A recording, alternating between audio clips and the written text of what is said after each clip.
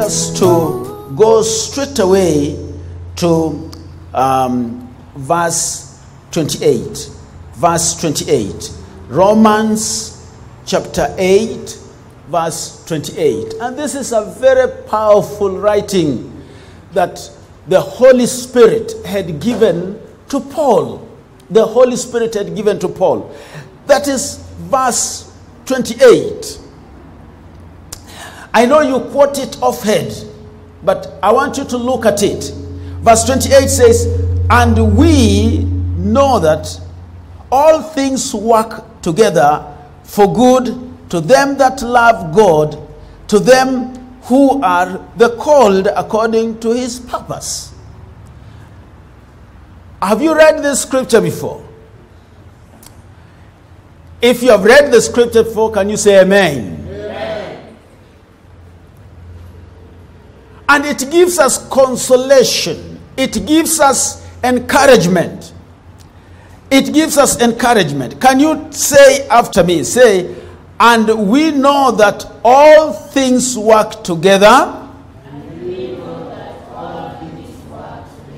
for good to them that love God,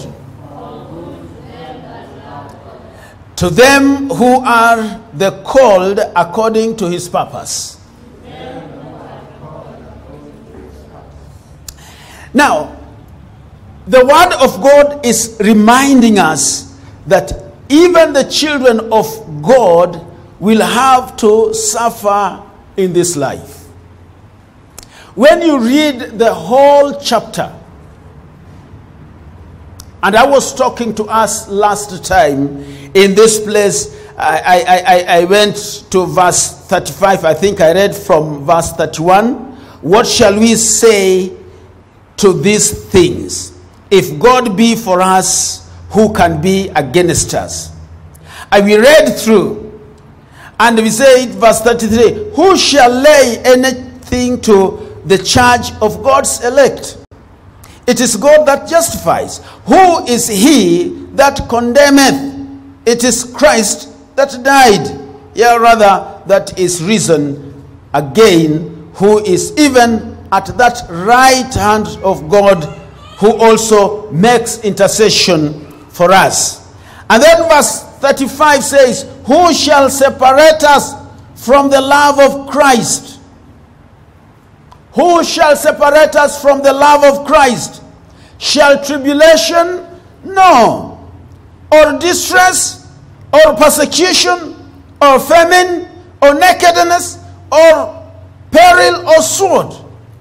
Now, these are the natural calamities, and I used to call them natural calamities. And the Holy Spirit, crying through Paul, says, in the form of a question, "Who shall separate us?" Who shall separate us? Now, that question is not meant to look for an answer from outside. That question is meant to affirm the position of God to his children. Who shall separate us? And then he lines up those calamities. And you see, those are the natural happenings. When you hear of famine, sometimes it's natural. When you hear of some of these things you have mentioned here, persecution. Is there somebody going out looking for persecution? No, it just happened. When you hear something like there's some kind of nakedness, which is kind of demonic.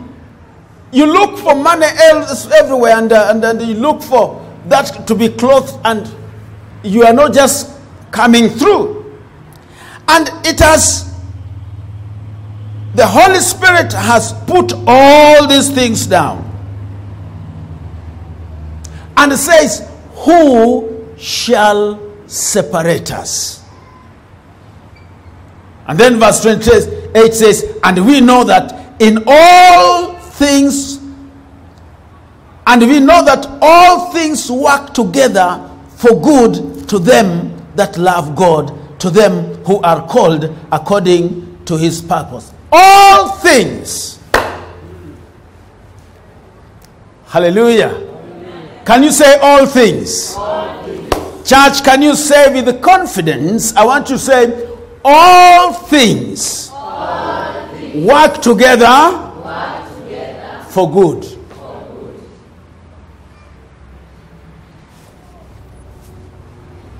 You have your Bible? Can I see it? Let me see your Bible. Look at it. Say, this is my Bible. And it's a letter God has written to me. Praise the Lord. That is the letter that God has written to you, to give you the basic guardians as we live on this earth. And this book here, friends, is powerful. Come to me and I will tell you, I have so many books. I have so many books. I don't know the exact number, but I've read so many books. I see a book which is very good. I buy it, I read. I can read it only once. And then maybe future is just for reference. And I don't read it. Maybe I don't read it anymore. There's a book, maybe when I bought it, I just read one chapter. Somewhere in between, that was of my concern, and then I left it. There are many books that have been said, this is the best-selling book, 5 million. But I want to tell you something. There is no any best-selling book like this one. And there is no any book will increase in value than this one here. This one, the value keep increasing. The scripture that I'm reading today, I've read it many times. I even quote it. But when I was reading it, things came into my mind. There's the way the Holy Spirit starts working, using that word. And the Holy Spirit says, that even the children of God will have to suffer in this life.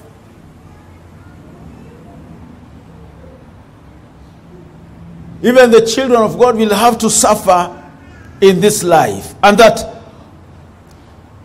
all of the creation groans. When you read it down there, the whole creation groans and longs for the day when the Lord will return and set it free from the bondage and oppression of sin. Now,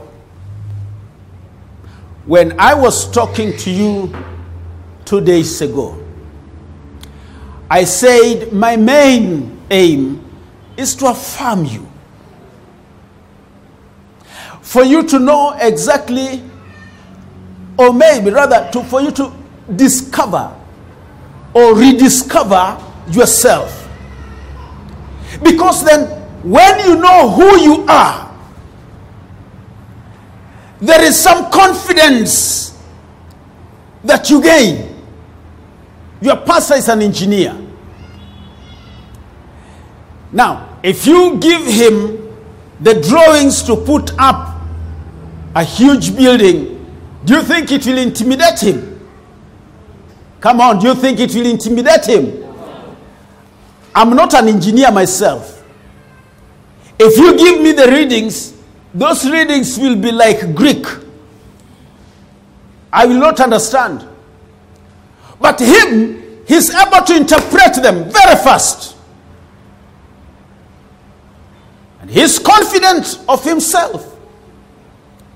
And similarly, God wants his children to discover themselves and discover who they are.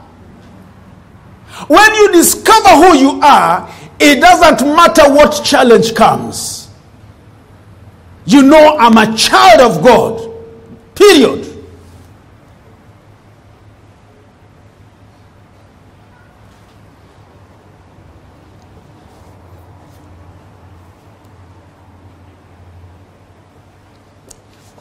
The Bible says the creation groans for the sons of God to be revealed.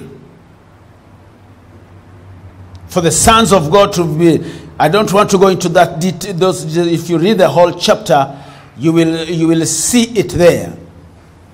But we are also longing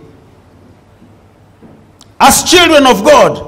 We long for a day when our earthly bodies will be exchanged for redeemed heavenly bodies. We groan. We are waiting. We are eagerly waiting. When we don't have to go through what we are going through. And I will tell you, some of you here are going through some very serious challenges. I will tell you that. I will tell you. There are some of you here, even when you live here, there are issues around your life. You really don't know how you are going to take care of them. But can I tell you, church, can I tell you, friends, can I tell you, beloved, can I tell you, even that very thing that you are going through, now you may not see the value, but after some time, you'll say, surely, all things work together for good. That thing in your life, that would seem to be like, would destroy you. There's something God is working through you. And by the way, you are not going to be destroyed. Praise the Lord. Instead, as you trust in God, that thing will change. And it will turn to be a blessing. There's a song we would sing. Every challenge becomes a blessing. When it's an old song. How many of you know it? Every challenge becomes a blessing when I know the Lord is mine. Every challenge becomes a blessing when I know the Lord is mine. And then there's the way it goes. Faith in Jesus, faith in Jesus, faith in Jesus. Who said something. So, every challenge becomes a blessing. We all have to face the consequences of sin and evil in the world. We all must face that. And as a church,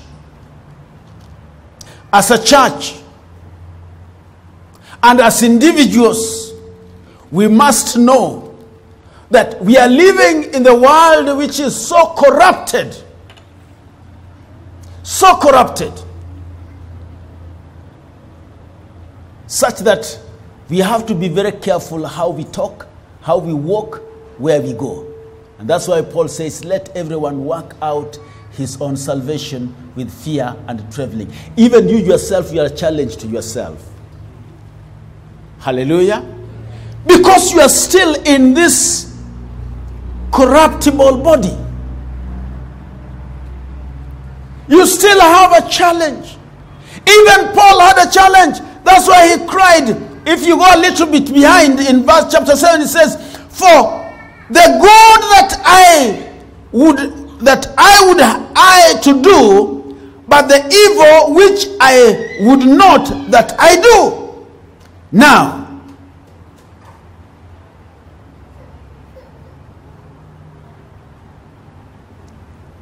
that's for another day. Paul says, the good I want to do is I'm not doing. The evil I don't want is what I find myself doing.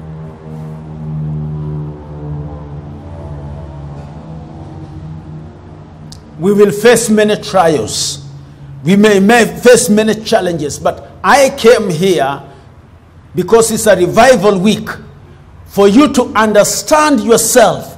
When you that very element of understanding will give you, will affirm you, and then will activate something in your life. We are given some very powerful encouragement in this chapter that we are talking about, chapter 8. Very powerful encouragement.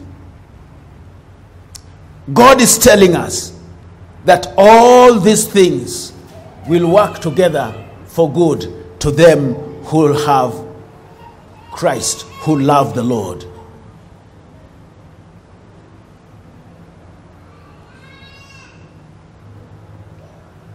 Sometimes you are in a situation, and maybe you are in a situation right now, that even prayer does not make sense.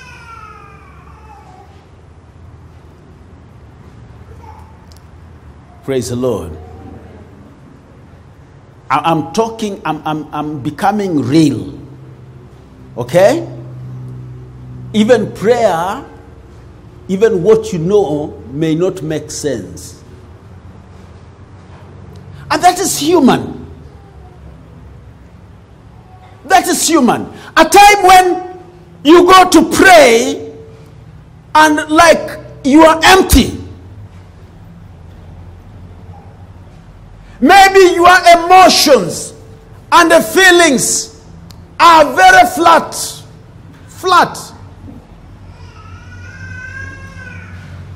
Unasema kwamba walisema tuombe, alafu unasimama unataka kuomba, unasema thank you Jesus, thank you Jesus, thank you Jesus, then you don't have any more to say.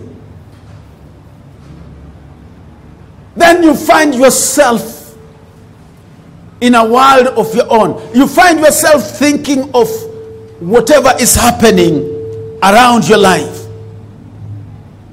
You're feeling nothing. Your walk with the Lord, your prayer life suffers. And could it be, even here today, there's somebody, you just try to pray and you can't just pray. You're trying to pray and you even don't know what to pray. By the way, I will pray for you. After this service, I'll pray for you. That's the purpose of this service. I'll make a prayer. I'll make a prayer. I'll make a prayer.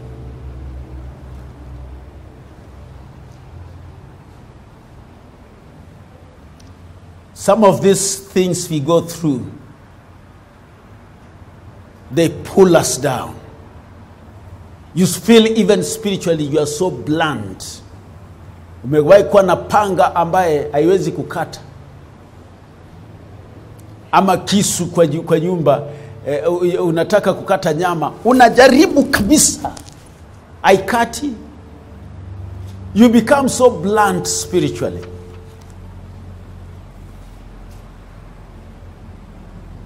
The word of God has said something here. In verse 26 of chapter 8. Verse 26 says, likewise the Spirit also helps our infirmities.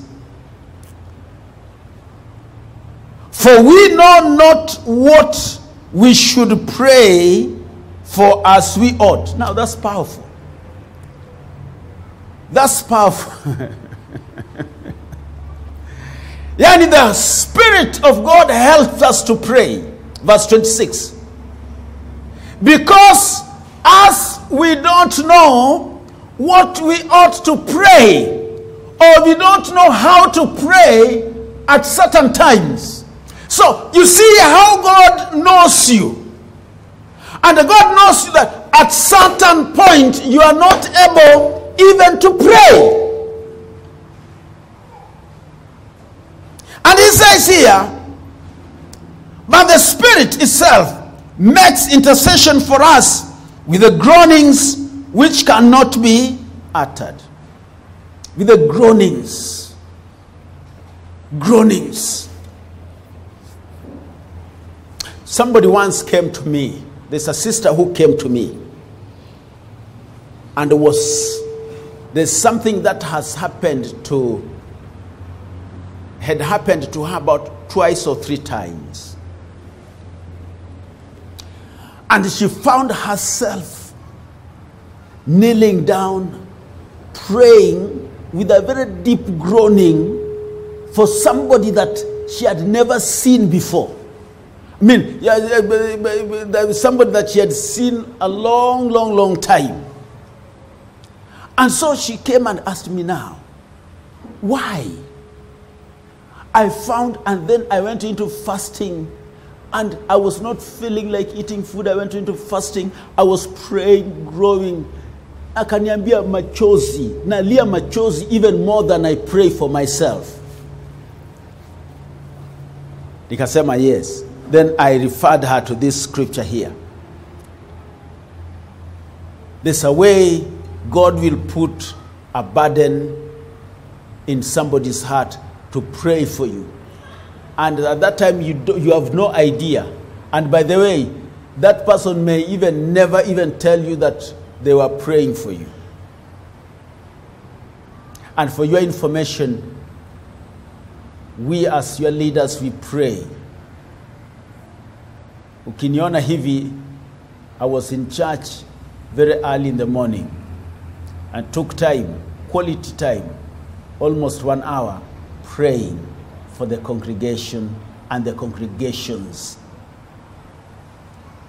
Praying. Praying. Do you know the prayer? I say praying, God, let no one miss you in the service today. Let no one miss you in the service today. Let everyone be met at the point of their needs. Oh God, I pray, let everyone be met at their point of needs. That brother who is coming, you know his need. That sister who is coming, you know her need.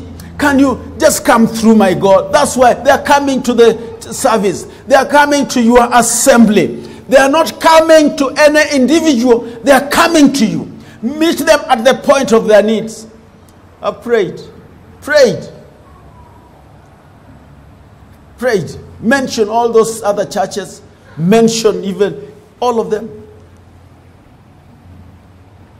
But there is a way the Holy Spirit will pray for us with a groaning that no man can come to.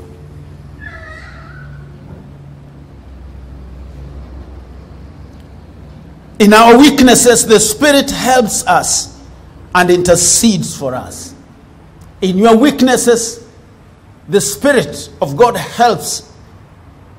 He comes and helps us, and He intercedes for us.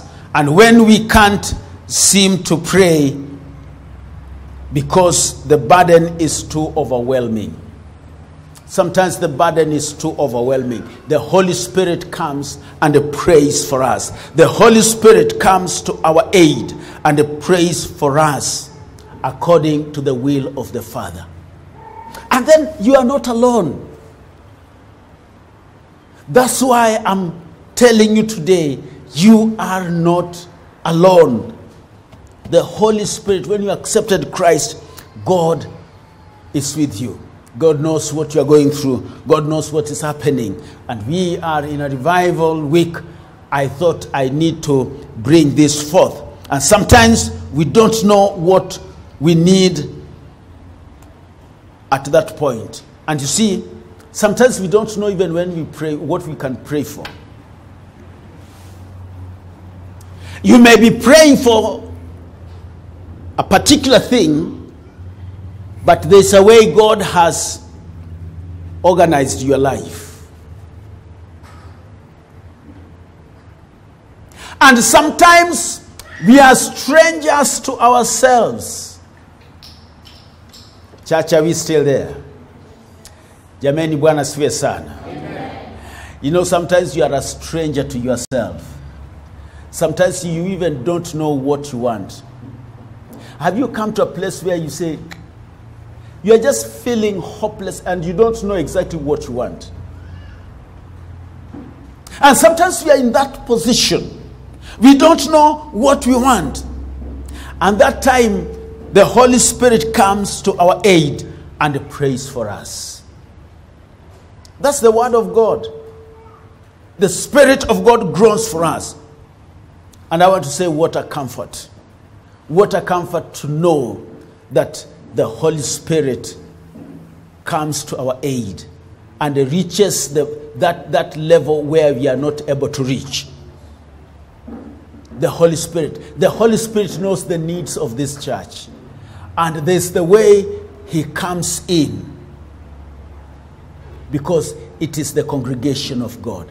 And beyond that, the Holy Spirit knows your needs, particular needs.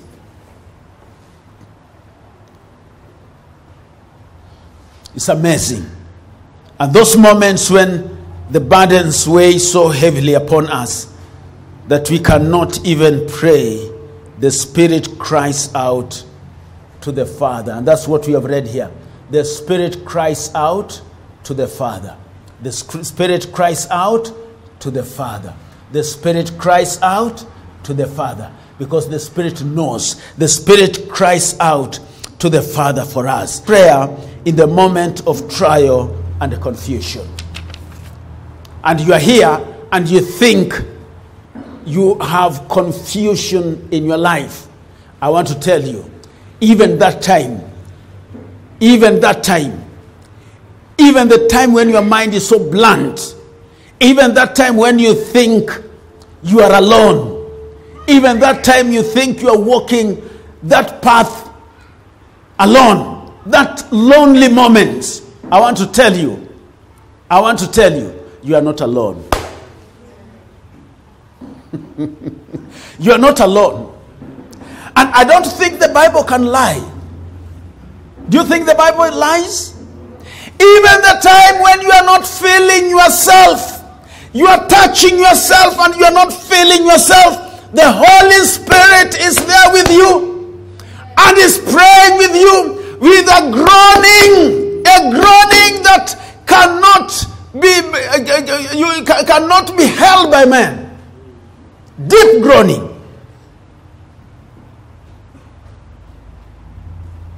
Deep groaning. The Spirit prays for us with groans that words cannot express. Have you come to a place of groaning? I don't know. I'm not sure whether you know what groaning is. Groaning.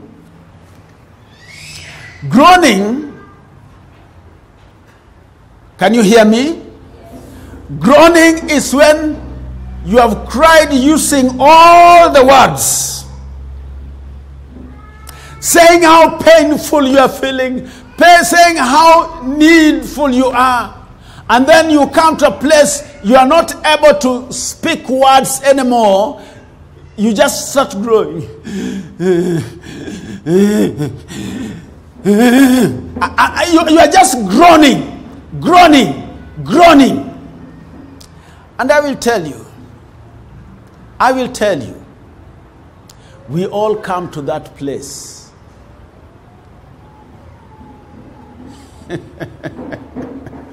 We all come to that place. I don't know why we have this message today. Maybe somebody is in that place right now. Maybe you are in that place and life does not make sense. It doesn't make sense. Maybe you are thinking and your thoughts just goes parallel. Maybe you are wondering and you are looking around and no one is even, you're speaking, no one even takes notice of what you are saying. Your parents, maybe even your parents, they are not even in a place to understand what is happening. Or maybe your friends.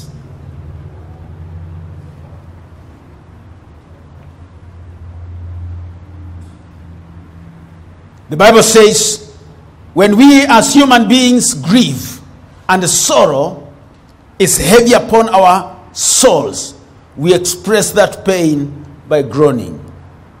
It's true. We do so. We express it by groaning.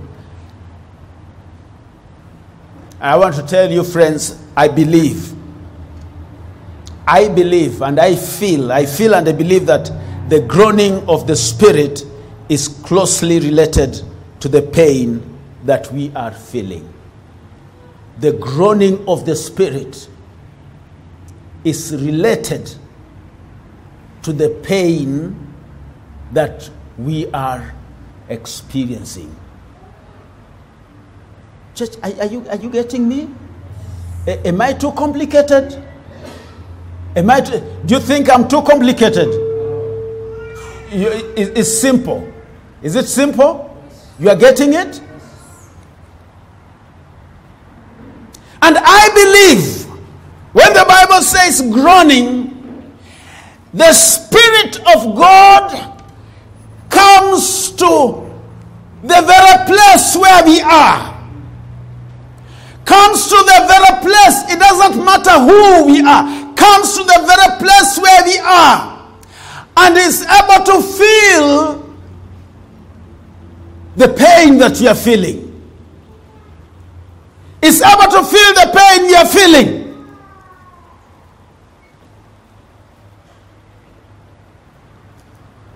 And that shows God is not an unfeeling person. It's not God who doesn't have feelings. God has feelings. God has feelings. God has feelings. And he feels for us. By the way, God came in person when we needed help. And he came in person and he gave himself a name as who? Come on, he gave himself as name as who? Jesus Christ. Jesus Christ is God incarnate. He wanted to feel with us the way we feel as human beings. So he left his glory and he came to us to feel with us. Jesus Christ is God. And he walked around. Jesus Christ had friends. Praise the Lord. And one of the friends was, am I the one misbehaving in this thing? Okay. So it's not me. All right. So, he had friends. Jesus had friends. Amen. Jesus had friends. He felt the same sort of pain that we would feel at the loss of a close friend. He felt with them. And that's what I'm saying. God will always feel with you. He felt with them. He could feel with the friends who had some loss. And the Holy Spirit also feels the way we feel. And that's why he can take it to God in a groaning way. The Holy Spirit feels the confusion and the grief of our hearts. The Holy Spirit feels that. He seeks to come into our position. He feels the rejection. The Holy Spirit will feel the rejection that we feel. He'll feel the abandonment that we would feel. And the suffering that we always suffer. He feels. He groans with us under our heavy load. He groans with us. That's what the Bible says here. He groans with us. He groans with us. Has it not said here? He groans with us. Likewise, the Spirit, verse 26, the Spirit also helps our infirmities, for we know not what we should pray for as we ought.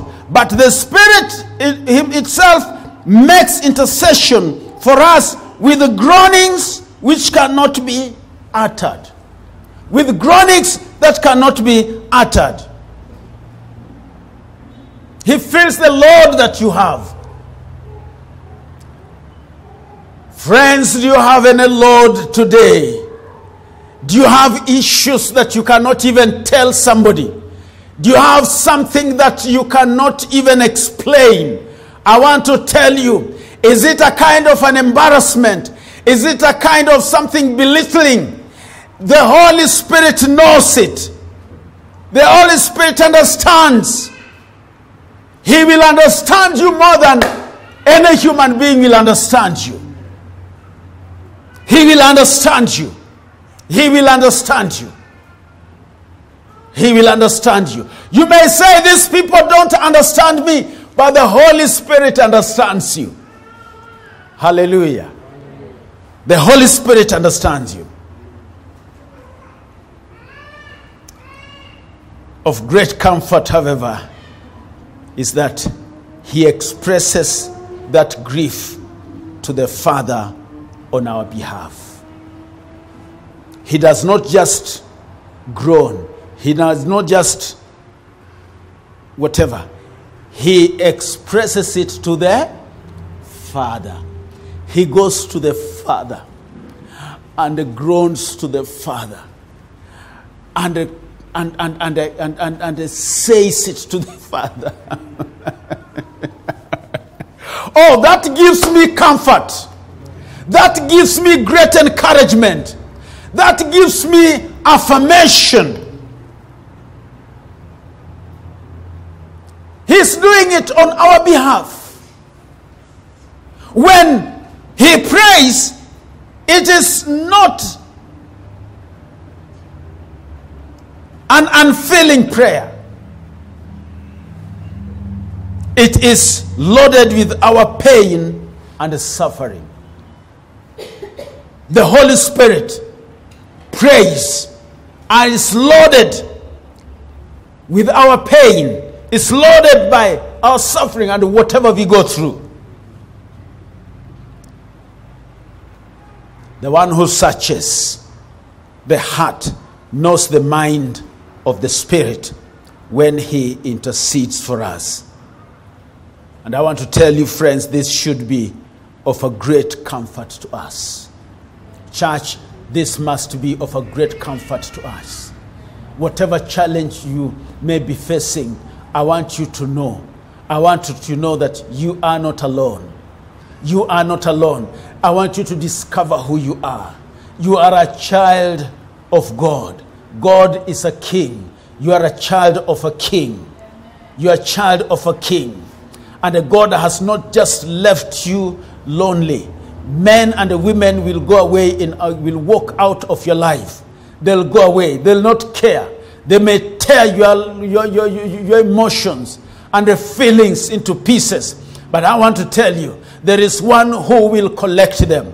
There is one who will collect the pieces. And that is the Holy Spirit. He will gather you. He is always with you. He is walking with you. He understands what you are going through. He understands your emotions. He understands your feelings. And he understands the heaviness.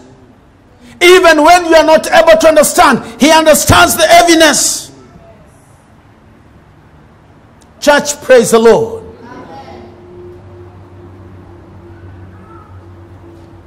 The Bible says we often don't know how to pray. And it's true. We don't know how to pray.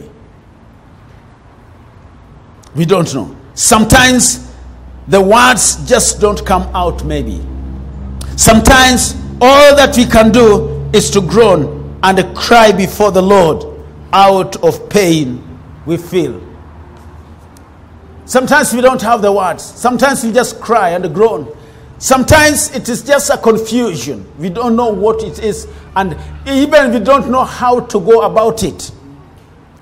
But the Spirit of God meets us in that situation.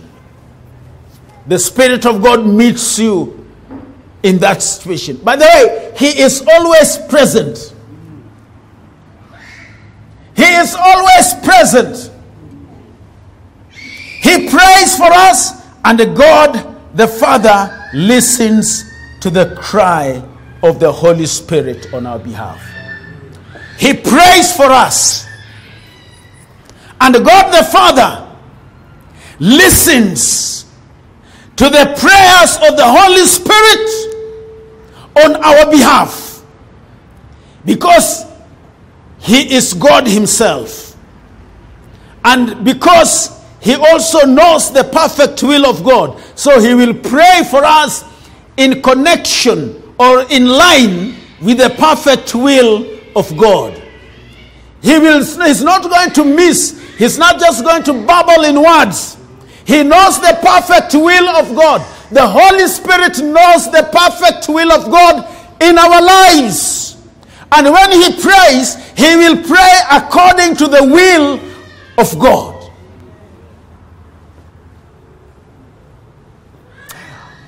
Can I tell you, that is the blessing that we have.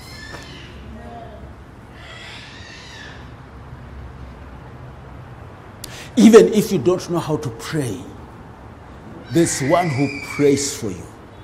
Even when you pray amiss, there's one who cannot pray amiss, and that is the Holy Spirit. Hallelujah. Oh, I feel like clapping for the Holy Spirit. Can we clap for the Holy Spirit? Woo! Hallelujah! Amen.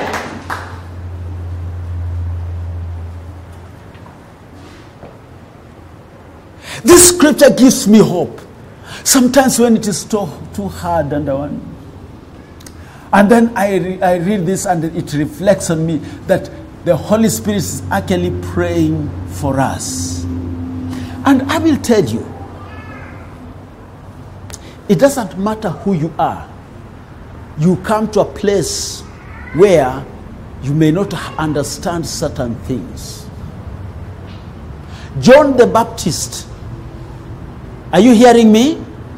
John the Baptist had seen Jesus passing with his disciples. John the Baptist had his disciples here and said, "Behold, the Lamb of God that takes away the sins of man." Have you read something like that in the Bible? Have you? And then, when he was baptizing people at the River Jordan, Jesus appeared to be baptized. And then he looked at Jesus, then immediately the Holy Spirit was very active. And then he was saying, no, I can't baptize you. You know, you are greater than me. I paraphrase. And Jesus said, no. It's befitting for you to do it.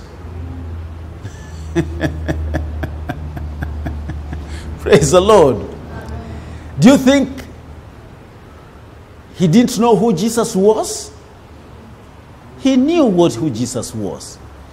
He declared it. But then when he was arrested, can you say when he was arrested? Can you say when he was arrested? He was arrested by Herodias and then locked in. And he knew, in the spirit he had known that this thing is fatal. Do you think what he had known before made sense? One of his disciples came, the one he had, among those who had said, "Behold the Lamb of God," came to see him. Unajua mtu akiwa gerezani, unampelekea maji hivi, unampelekea kasoda hivi, pengine walikuwa wamepelekea mkubwa wao kitu ya kukula, si ndio? Wakati aliingia tu nayo hivi, anaingia hapa wants to show some sympathy, anamuuliza, "Ebu, yule unakumbuka yule mtu niliwaambia kwamba behold the Lamb of God?" "Yes." "Ako wapi?" Pengine alimwambia, huyo mtu sahihi, nafikiri nimesikia kwamba anahubiri upande wa Thika. Anakamwambia, "Wacha hivyo vitu hapa. Chukua, ingia, enda haraka, kimbia. Enda wapi? Kule yuko. Muulize namna gani? Are you the one we are waiting for? Are you the one, or we still have to wait for somebody else?" In other words, are you the Savior? But what happened?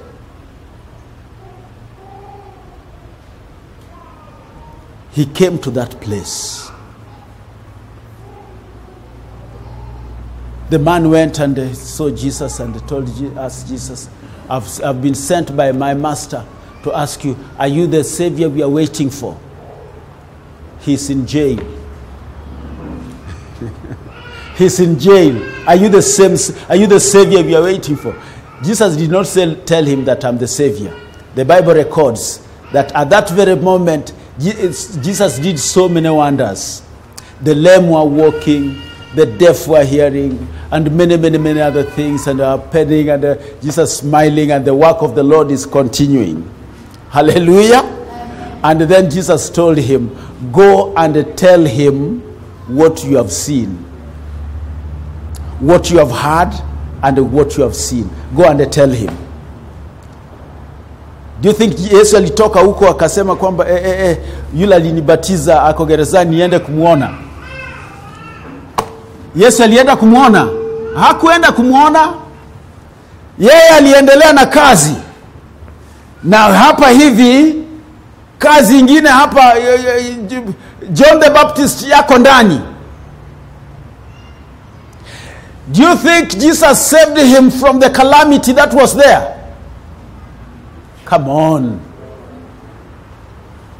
John the Baptist's head was done what?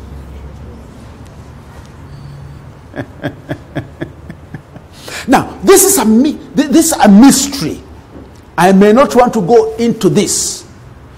But all things work together for good. John's ministry was over. So the sooner he goes to heaven, the better. But that for another day.